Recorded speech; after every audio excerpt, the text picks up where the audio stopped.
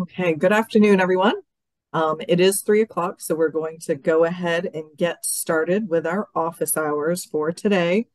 Um, this is being recorded, so if for some reason you have to pop out and you want to get a recording of it, just reach out to Julie. She will get that to you as soon as it is available. And as always, this training is for all of you. So if you have questions, please feel free to drop them in the chat box. And also, if you are daring, you can come off of mute and ask questions also. And just so we kind of know who's here and you all know who else is here, if you want to drop your name, your role, and where you are working, that would be great. Because today we're going to be talking about the eligibility forms. That's our focus for today. So we'll start off with introductions of our team. If you were on before a couple of people jumped off, we have Colette Sullivan as our federal programs coordinator, and Jennifer Gleason is one of the educational specialists on the team, and they have gone off to another meeting. So my name is Carly Thibodeau, and I joined the team about a year and a half ago. And before that, I was a teacher for 21 years. And Ashley is with me today. Hi, everybody. I'm Ashley Satry, and I joined the team about 8 months ago now. I'm starting to lose count, so that's a good sign, I think. Um, and before that, I was a special ed teacher here in Maine and in Virginia for 14 years. Awesome. And Julie is here. Hi, I'm Julie Pelletier. I'm the admin support for the monitoring team. I have been with the DOE for 7 years now, and prior to that, I was admin support at a K-5 elementary school for 16 years. Excellent. Thank you very much. And I see that people are dropping names and roles and where they're working. I see a lot of familiar names. So hi, everyone out there. Thank you for joining us this afternoon. So we just did quick introductions. We are going to go over those eligibility forms and just talk about eligibility form compliance. So we're going to start off today about what is the purpose of an IEP. And IDEA says that an IEP is to ensure that all children with disabilities have available to them a free, appropriate public education, and that they have services designed to meet their unique needs. And it's really about moving them back to general education because all students are general education students first. So just to kind of keep that in mind.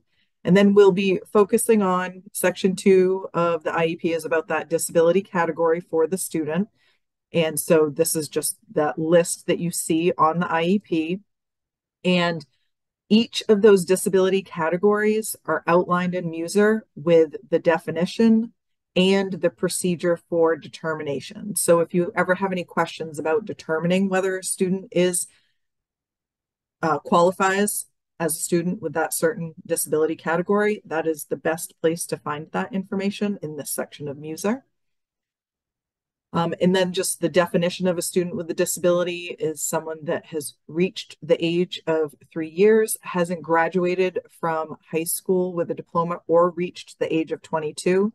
They've been observed in the learning environment and they've been evaluated according to the rules listed in MUSER and been identified as having one of those disabilities, one or more of those disabilities as outlined in MUSER. And then just the 2 links at the bottom take you to the administrative letter from 2021 about that change in ending age. And then the second link takes you to where that became law effective October 25th of 2023. Okay. So the disability categories, when you are thinking about a student and whether or not they qualify for special education, the student needs to be eligible under one of those disability categories. And it would be based off of that initial or reevaluation. So you would be using one of these eligibility forms at that initial eligibility meeting and those reevaluation meetings as well to make sure the eligibility is still appropriate. So when you are conducting those meetings, you would be using one of the forms. You would either be using the adverse effect form, the specific learning disability form, or the speech or language impairment form. And those are the three forms that we're going to be going through today. And then in Muser, this is the section where it talks about the procedure for determination of adverse effect on educational performance.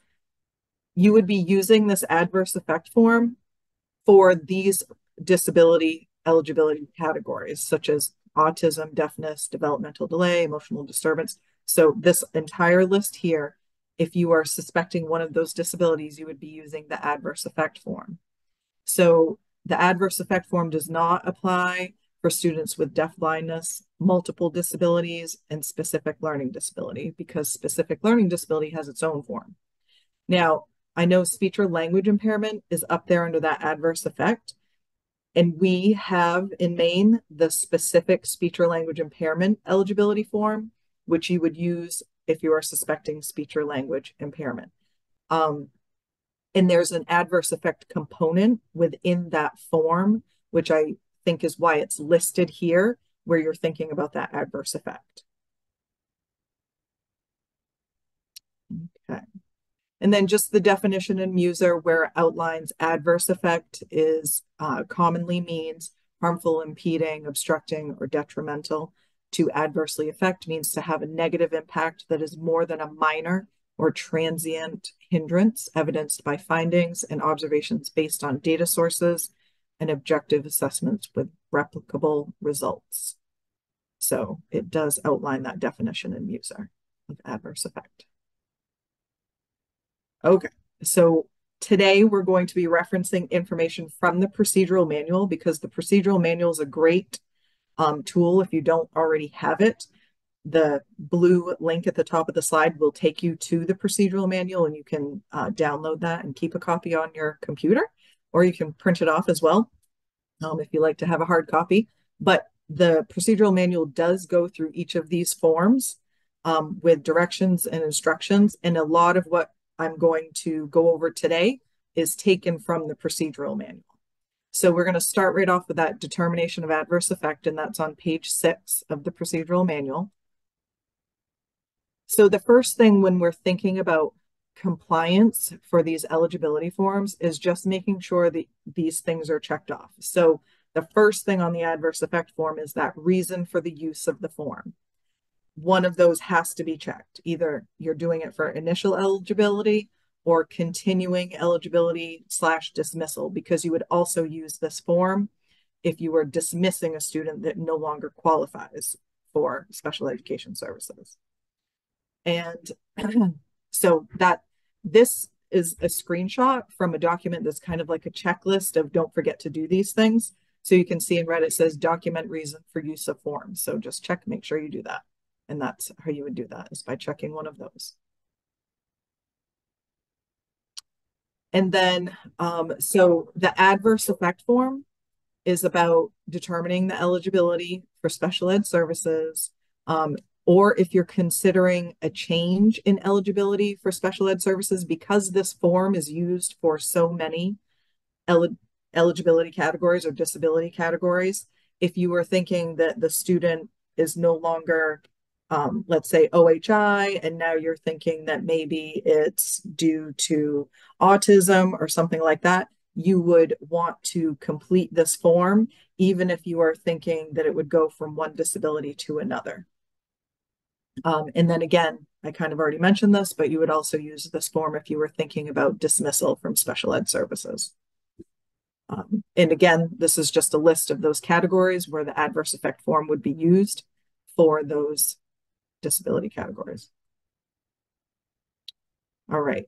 The next part on the adverse effect form, you just want to make sure that you are documenting the conversation or completion of the form in the written notice. That is one of the things that we look for compliance. So down below is just, I put it in section 5 of the written notice. You can put it wherever. We will find it wherever it is in the written notice. But just somewhere in the written notice, make a statement such as this, that the IEP team completed the adverse effect form and determined that this is my pretend student, Paige Turner, qualifies for special education services. Just something in there that the team completed the form. All right. Then as we move into the questions as part of the adverse effect form, just thinking about the whole form itself, you must fill in all of the sections of the form. There shouldn't be any blank boxes or areas, and we're going to go over each section, so you'll get an idea of what that means. And just make sure to check the correct box when you're asked yes, no, or NA. A lot of times when we are checking over forms and we see verification in the box, but yes, no, or NA aren't checked at all. Sometimes that happens. We know it's probably just a typo, but we have to mark that as non-compliant. So it's just one of those things. Maybe ask a colleague to kind of skim over it so, you know, those little misses don't happen. And then just making sure that all of those verification boxes include a data source, such as an evaluation or assessment, and data whenever applicable. And then you need that verification, whether you check yes or no. And I think that is sometimes confusing because I've seen it where people check yes and they put verification, but then they'll check no and they don't put anything, thinking, oh, it didn't qualify, so I don't need to put verification. If you check NA, that means it's not applicable on this form. So that means you don't have verification that would lead you to yes or no. So you would have no verification in those boxes that are checked NA. Okay, I noticed that there are a couple of questions coming into chat. So what if the student was reevaluated and evaluator did not forward the ADHD diagnosis? Student was under OHI. Is the adverse effect form still needed since the diagnosis was no longer applicable? I think that would be an IEP team decision, because if you were, it depends on what you were looking for when you were asking for reevaluation. I would think if they were under OHI due to ADHD, that would be reassessed naturally. But I mean, that's really an IEP team decision, what those evaluations look like and how, when you're filling out this form, what eligibility category you're looking at.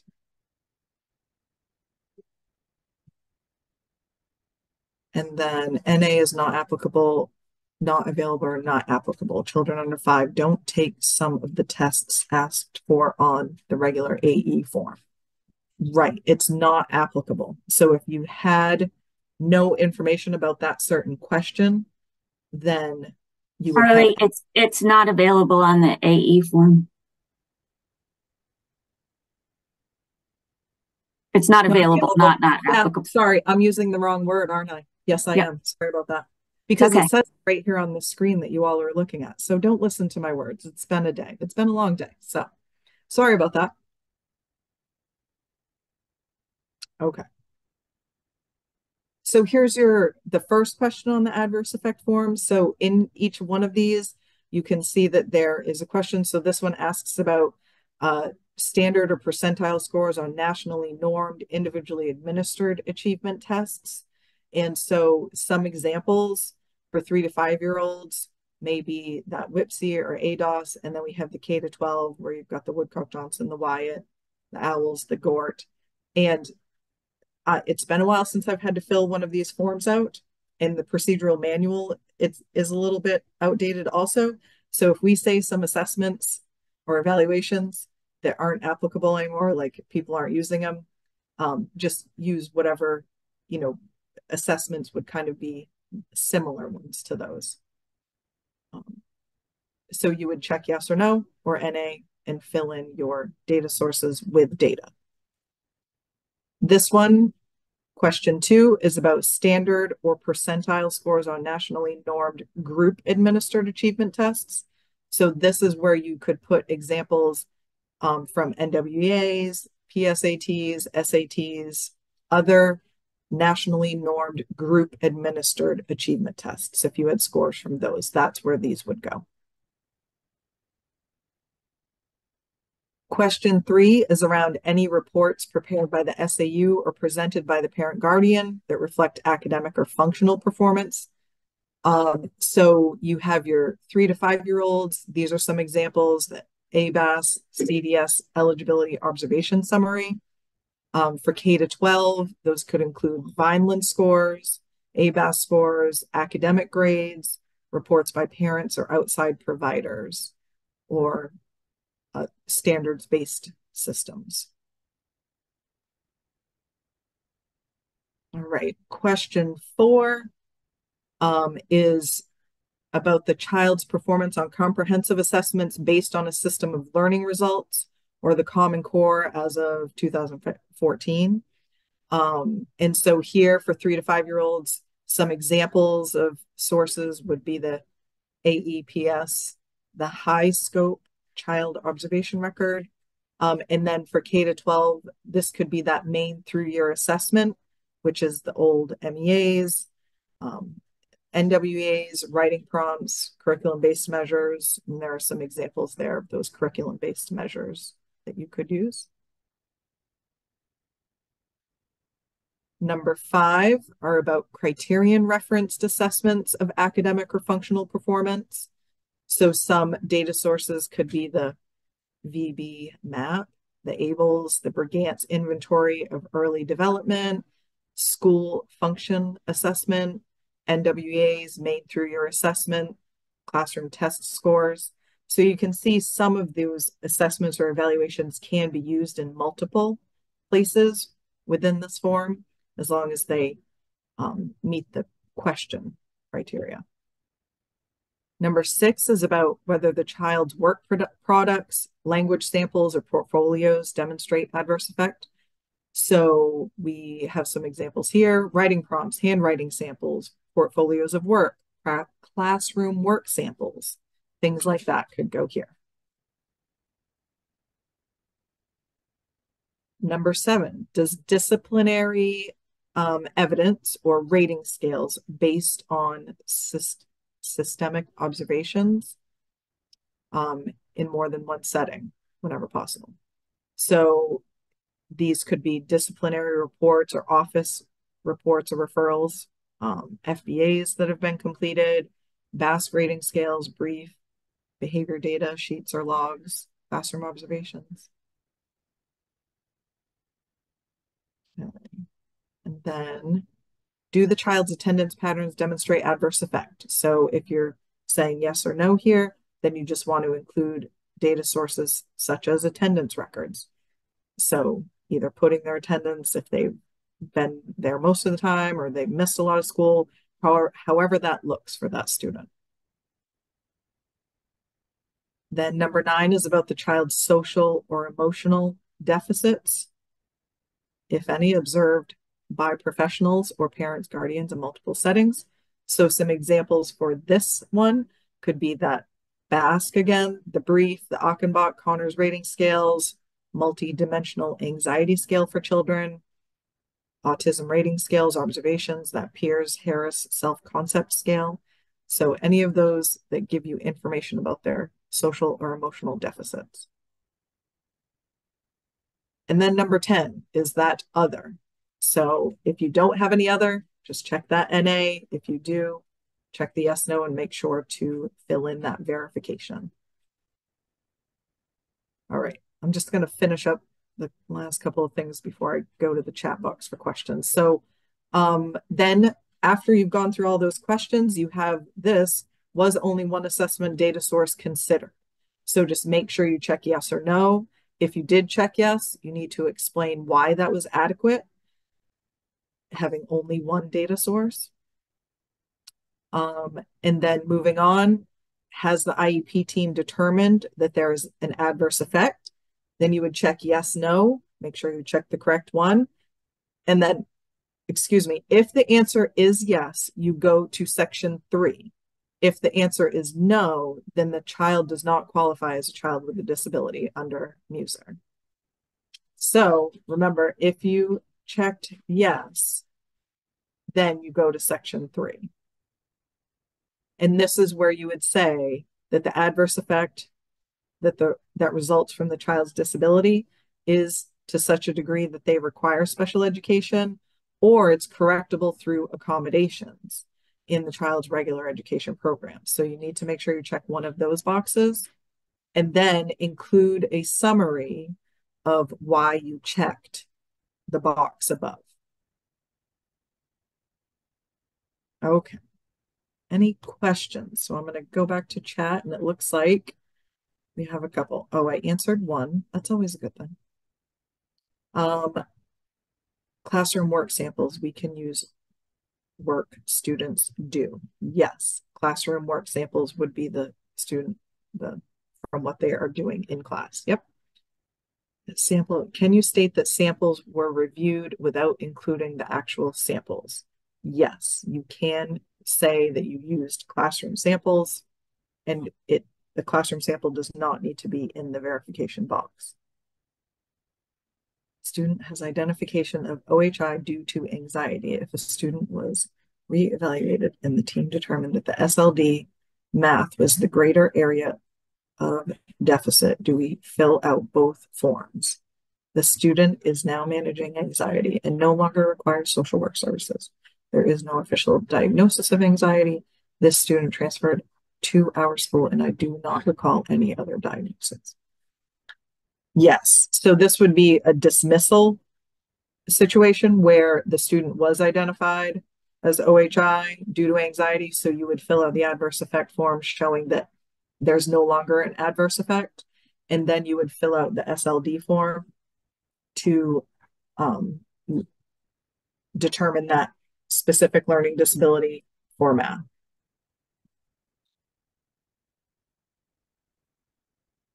Okay. So we have a little quiz now. So here we have, this is really small. I'm sorry, it's so little, but to get the whole thing on the page, I had to make it like this. But I tried to put the things in red. So here you can see that number 1, there's a red X on no. So we filled out the form. We've said, no, this is not an adverse effect. So what is wrong with this? Why is this not compliant? If we were looking at this, and I'll give you a little hint, there's something else on this page that is also missing. So if you notice it, right, we do need verification in that box. There is no verification right now. Right, and the reason for the use of the form is not checked. Exactly. That's why I had to make it so little so I could get that in there with it. So you got both of those. So very good. Excellent. So here you want to make sure you're checking one of those boxes at the top. Don't forget that. And then even if you check no, you want to put that verification in there. So excellent job. All right. Now we're moving on to our specific learning disability eligibility form.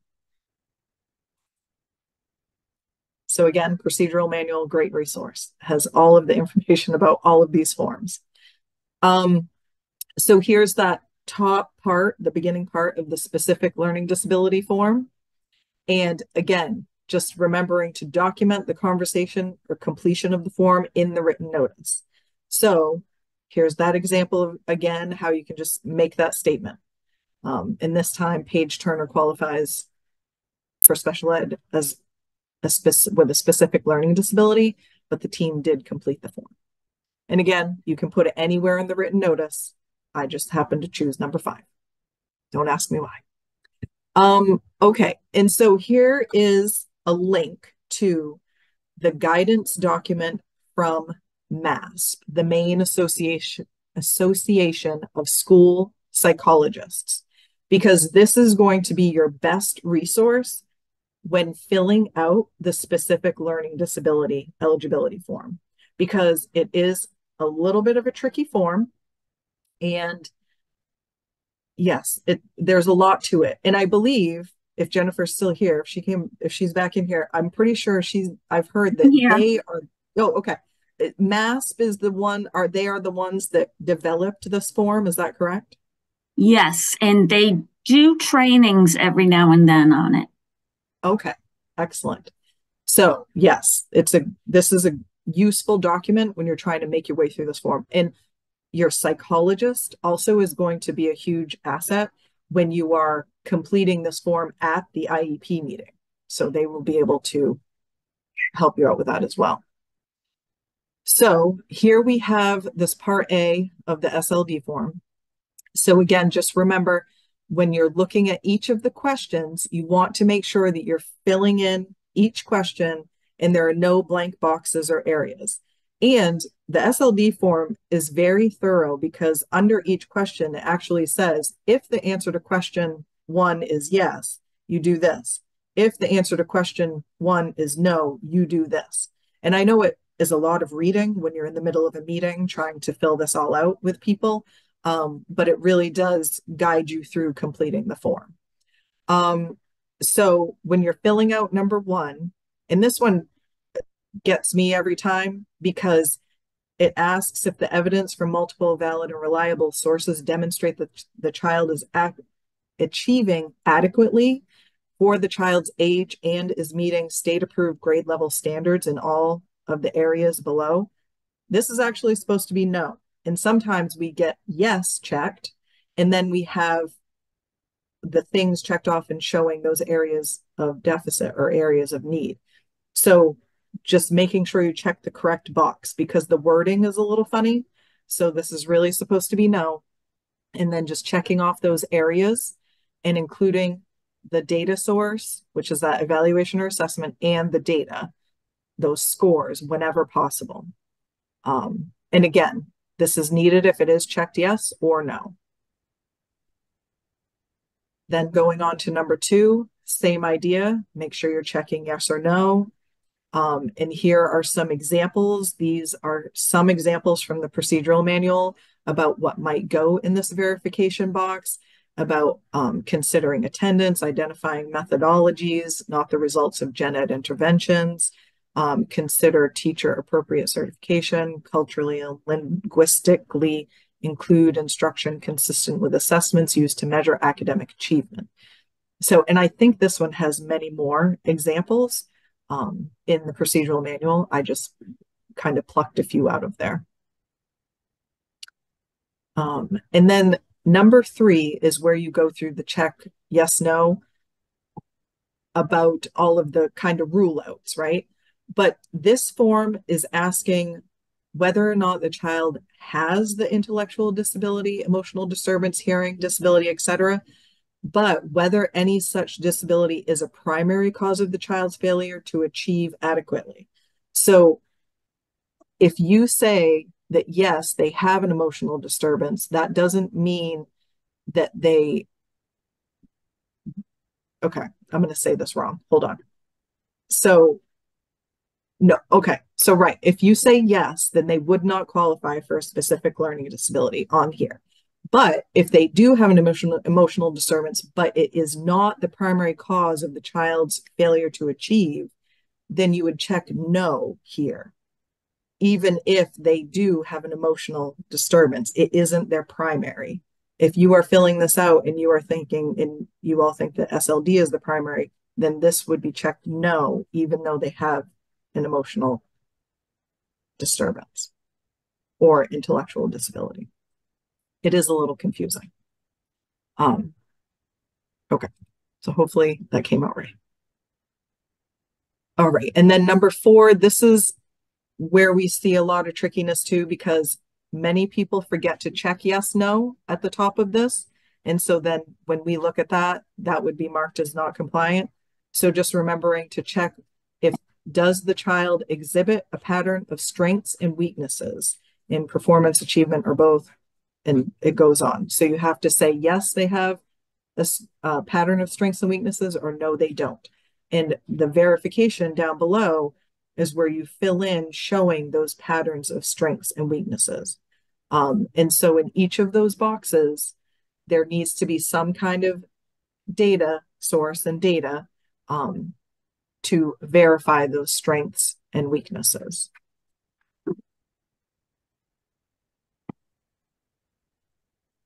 Number 5 is about relevant behavior noted during the observation and its relationship to academic functioning.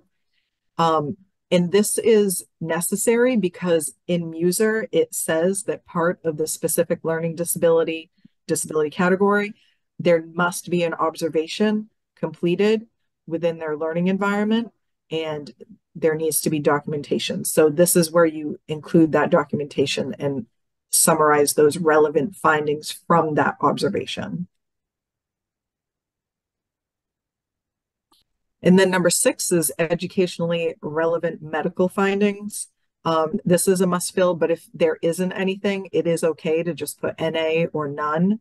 But this is where you would put anything if it's related to ADHD or any other kind of health or mental health information.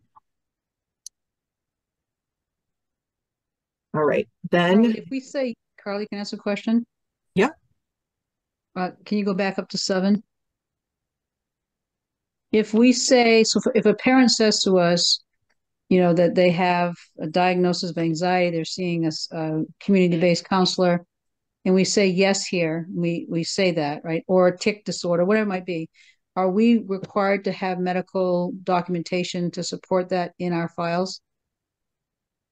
For this question right here, where you're just putting in the notes? Yep. I don't think so. I think you could put if the parent is reporting that you have the student has those things, then you can put that in Maine, you don't ever need a medical diagnosis. It's based on the evaluations. I understand that, but sometimes we don't have that medical documentation and a parent just makes that note. We're believing the parent. I'm not saying that we're not to believe the parent, but there's no. So I was just making sure that if we're saying that the parent noted the student has had a history of generalized anxiety disorder, and that's not, we're not asking for backup on that. That's all. So thank you. I'm hearing no. Yeah, right. Thanks. You can put that in here in the notes. Yep.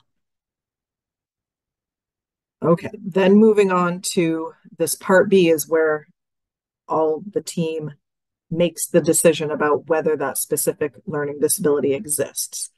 So just making sure to check yes, no correctly, whichever the team decides. And there are specific directions if yes. So if you are saying yes, that that there is a specific learning disability, that it exists, then you can see question 1 has to be no, question 2 has to be no, all parts of question 3 have to be no, 4 must be yes, 7 must be yes, and then once you say yes here, you move on to number 9. And if any of those are not correct, like if 1, 2, or any part of 3 is yes, then question 4 must be no, and so then this becomes a no. So then we move on here, and we have, if there is a learning disability, the disability is of such nature and degree that the child requires special education and related services, or it can be adequately addressed through general ed interventions and or accommodations. So make sure you check the one that the team has determined. And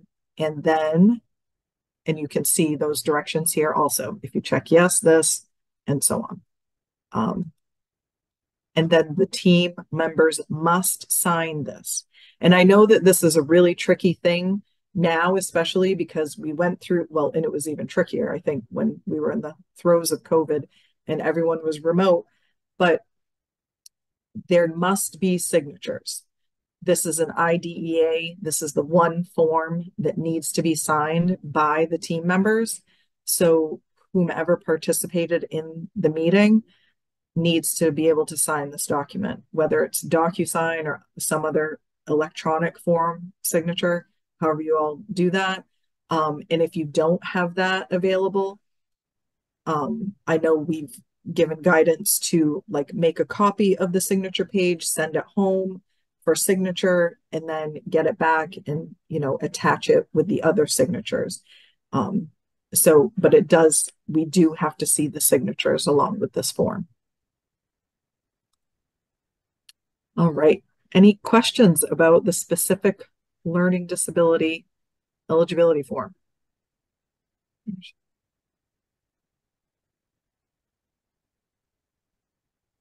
Okay, so I see a question came up. Our school psychologist had emergency surgery. Can we have the meeting to review the evaluation without her present? Yes, you can have someone present the information from the evaluation if they are able to do that. And then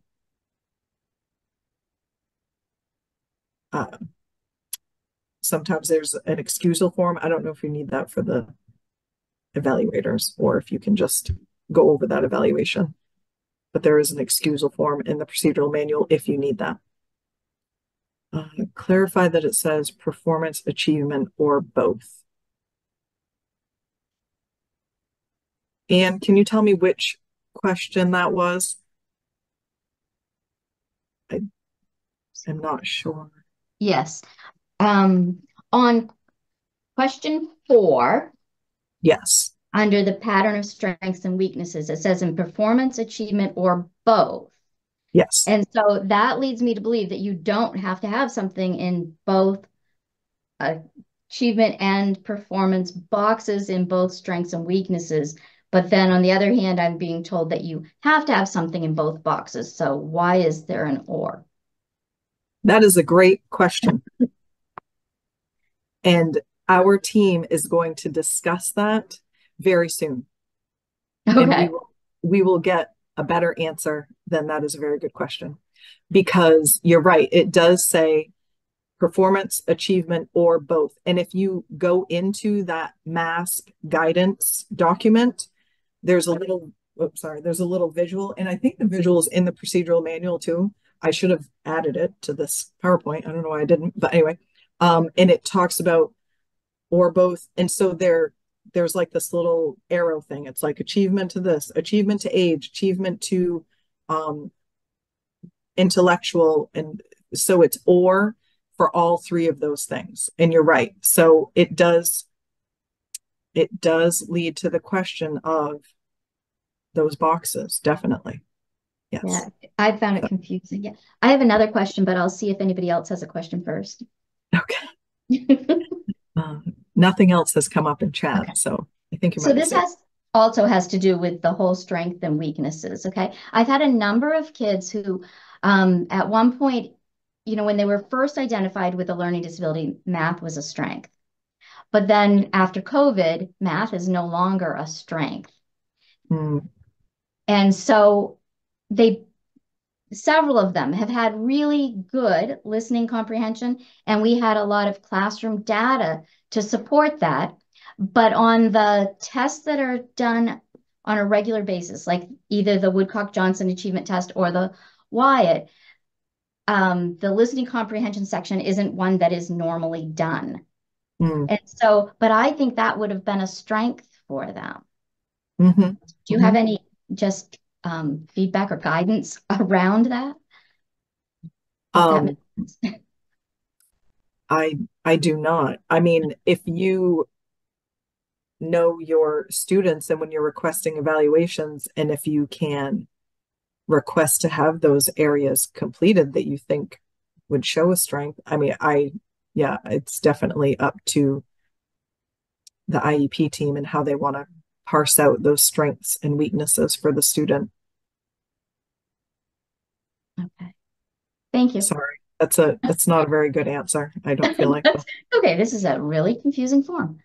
It is. Yes, I would agree. Thank you. You're welcome. Okay, so we have another little quiz, and this may be up for debate because, we just kind of talked about this section, but this is not compliant, and just pretend I have data sources and data there because I was not in any frame of mind to think of real data sources and data to stick in these boxes. I apologize. So just pretend there's a bunch of things there. So why would this not be compliant as we're talking right now, based off of what we've said? Right. So there are no strengths listed in that one box. Yep. And yes, the check mark is missing for the yes, no. Someone caught that. See, that's the little thing. It's easy to miss. Right. So it wasn't checked, and that 4A is blank, that strength side. So when we are looking at the forms right now, we're making sure that we have the yes, no checked. And right now we're looking for all of those boxes to be filled in with some kind of verification. Okay. So we're going to move on to our final eligibility form, which is our speech or language impairment eligibility form. And again, this is in the procedural manual. And just like with the SLD form, where you can really use your psychologists to help you work through that, this speech or language form, really you can rely on your speech and language therapists to, help you navigate this form as well. This is what the beginning of it looks like. And just a reminder, document in the written notice that the IEP team completed that eligibility form. So it's somewhere in there. Okay, so again, this is kind of small. I apologize, but to try to fit this whole thing together, I had to make it smaller. So on this front page, where these 4 questions are, you want to make sure that all of these are completed. So you want to have yes, no checked, one or the other, for each of the areas, articulation, language, fluency, and voice.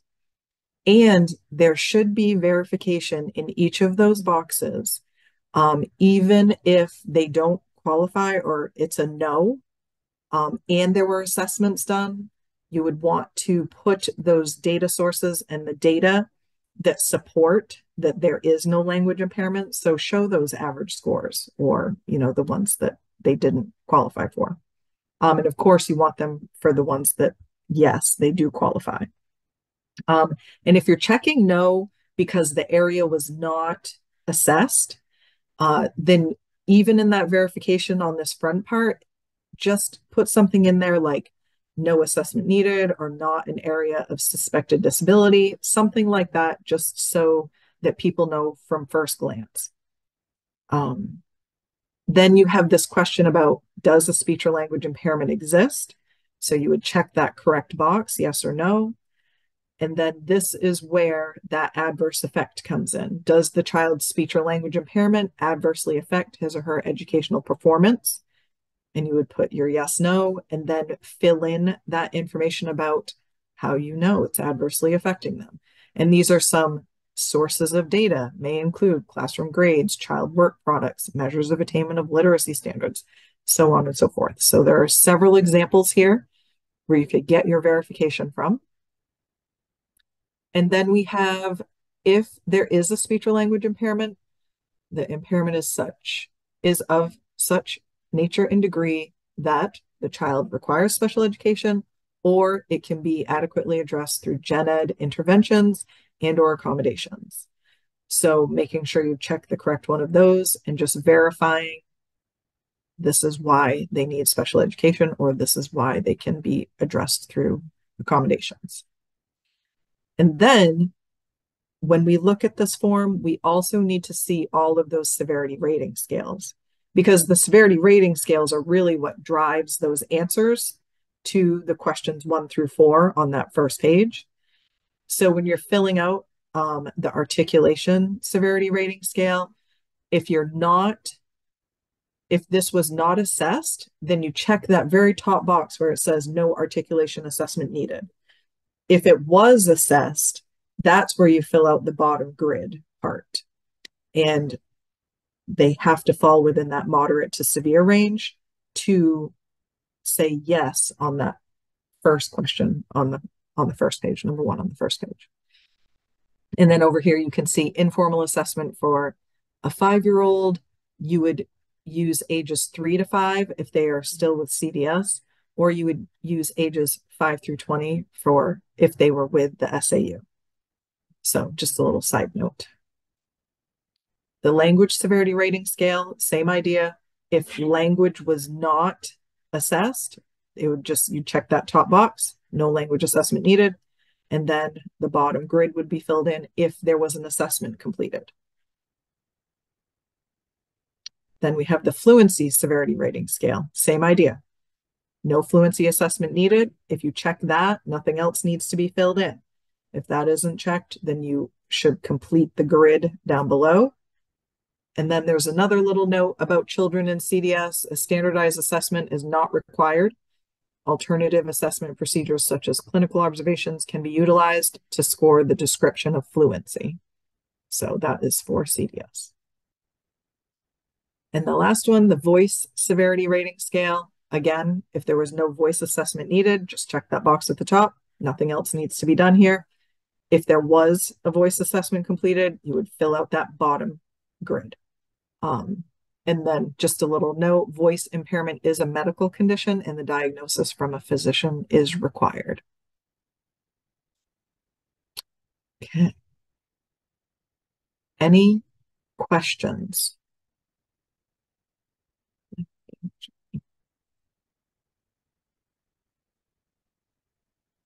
Okay. I don't see anything in the chat. So here's our final little quiz. Here's our speech or language eligibility form. So this is what it looks like. Why is this not compliant if we were looking at this form?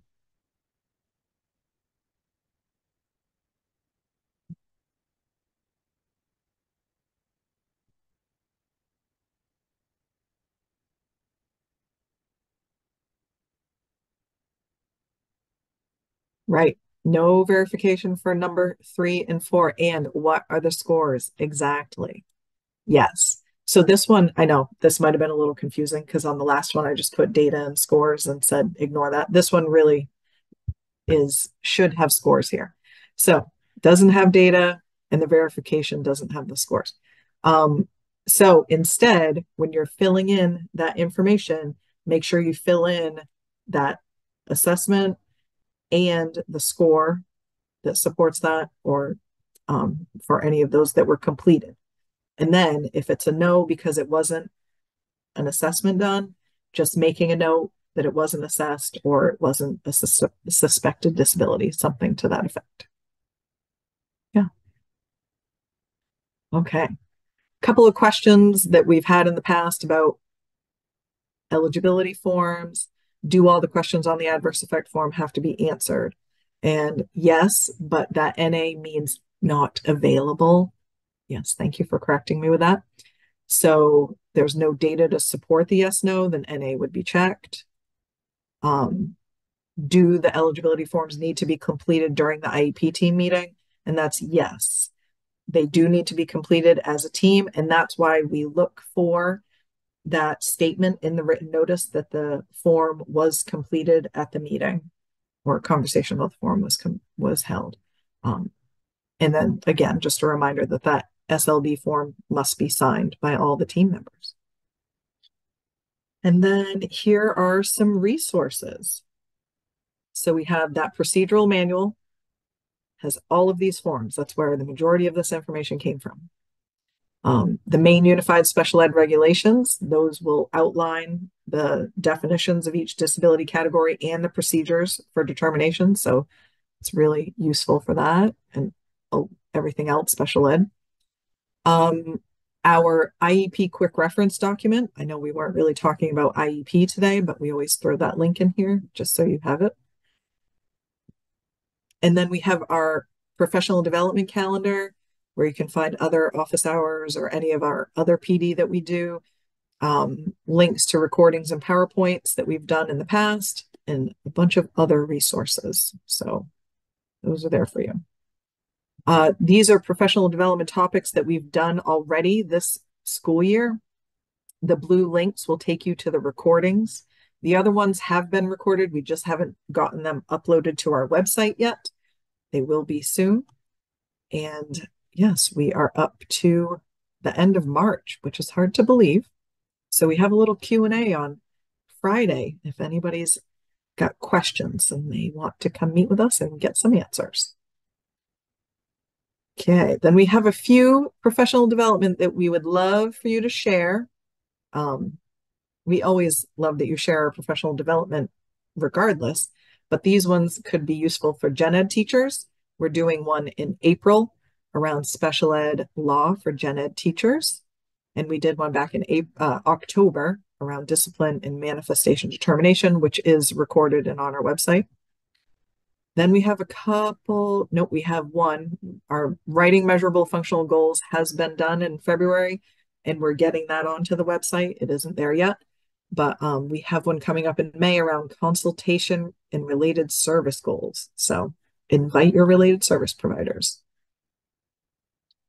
And here is our feedback form, or link to our feedback form. We'll try to, there we go. And I'm going to drop it in chat. And we love feedback. We really do look at it and try to use it as much as possible. So if you fill that out and request a contact hour, you will get a contact hour for attending today's office hours. Just make sure you type your email in correctly and it will get to you. And then we have, the Maine DOE just has some social media links out there and our website for the whole Department of Education. And this is our contact information. One last time, because we are always here if you need anything. If you have questions, we are here to do our best to answer those. And I'm going to drop the slides in here again. I know some people came in a little bit later. I had dropped them at the very beginning, but I'll also send them out with an email with your contact hour if you request a contact hour. But yes, we're always here if you want to reach out and ask questions. We always say if you have hypotheticals like on IEP goals or things like that, and you want feedback, we will give feedback around goals as long as they're hypothetical, nothing on an actual IEP, leave out student information, things like that. But yeah. Carly, there's a couple of questions if you scroll up a little bit in the chat box, I think. Who is typically responsible for filling in these forms in your districts? Oh, I feel like that might be to all of you folks. So if you want to let Gail know who is typically responsible for filling in the eligibility forms in your district, she would be grateful. And then I have some questions about adverse effect. I'm not sure if this is the venue to ask those. Sure, you can ask questions. I'm going to stop sharing, I think. And then if you want to ask. Yes, okay. Okay, so a question about weight. So like we have a psych eval that gives some information, but we might also have some other information like say the student testing looking average, but their work product really looks 2 years behind. Should one thing have more weight than another? That is an IEP team decision. So you all will fill out the form, and then once you have your information in there, verifying the yeses and the nos, and if there's an adverse effect, that's up to the team to decide. Okay, but you can, so it's not like the psych eval would definitely outweigh any other evidence because it's a eval that's given by a psychologist with standardized testing. There are other avenues to show evidence that could also count. Correct. And as you can, on that adverse effect form, you can see that there are those work samples, there are those other places where you can include data from outside those evaluations. Yep. And okay, because it wouldn't outweigh it. So then you don't have the psych eval, but you would have to have overwhelming evidence to maybe contradict that. It doesn't have to be that level of right. data. It doesn't have to be like a standardized evaluation or standardized assessment. Is that what you're asking? Like, yeah, well, I feel like it's hard sometimes in a psych eval. A student could test, say, good in something, but their everyday work product is measures kind of a different thing. So you could show that impact there where, oh, yikes, I know they did good in the psych eval, but the everyday work product they're writing is like, say, 2 years behind or something. Mm-hmm. Yep. Yes. Is there a standard of that? Does it have to be a certain level behind? I don't know the answer to that. Okay. I know I had one more quick thing. I don't want to monopolize the time. And discipline data we can also use, like, so at my school, we track things like office discipline referrals or screening on a social emotional scale. Those kind of data are also okay to use. Right there. Yep. There is a section on that adverse effect form about the disciplinary stuff. Okay. I really appreciate your time. Yeah, you're welcome. Thank you. Okay. Any other questions before we wrap up for today? And thank you all to people that have been talking to each other in chat and kind of answering each other's questions. It's always helpful. All right. Well, if there are no other questions, have a great afternoon. Yes. There's just one follow-up question from Tina just around Yep. needing Thank from you. the commission. Sorry. That's okay. It's the last one in the chat if you can see it. Oh, okay. Oh, would the parent have to sign off stating gave permission to not have school psych, or could I just document in written notice? I don't And that's know. for that's for the school psychologist to not be there to review the evals. Right, the evaluation. Correct. I am not sure.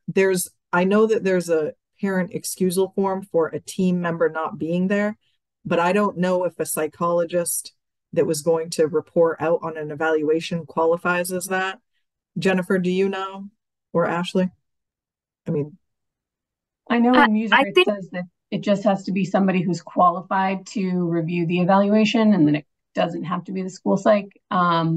So I think the only reason they would need the excusal would be if the school psychologist was invited to the meeting and then couldn't come. Is that, Jennifer? I'll have you weigh in on that part, but I mean, you could always have the parent sign the excusal, and then, better to have it and not need it than need it and not have it. So Since it's an evaluation.